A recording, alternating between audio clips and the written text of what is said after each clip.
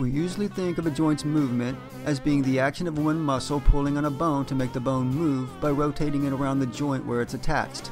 In reality, however, muscles are actually recruited as groups, and all the possible roles and actions must be included. Each muscle, because of its different attachment points and angle of pull, tends to pull the bone in a different direction. These divergent pulls collectively culminate in a certain joint action.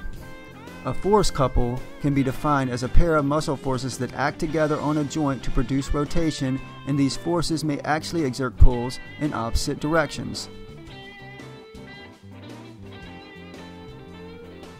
Force couples may be synergistic pairs consisting of prime movers and groups of stabilizers, for instance, or agonist-antagonist pairs. Force couple, then, is actually another way of referring to muscle synergist or a synergistic action. Note that a force couple does not have to be only two muscles, it can be muscle groups as well.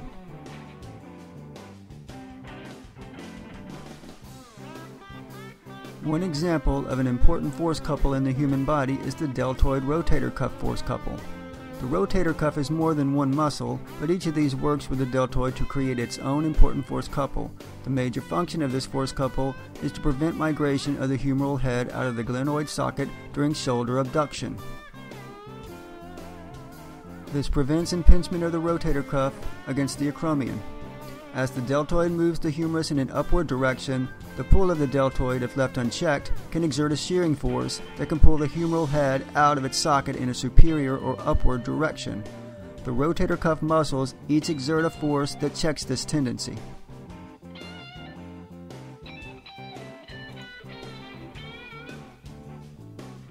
Some other examples of important force couples are the internal and external obliques during trunk rotation and the upper and lower trapezius fibers during upward rotation of the scapula.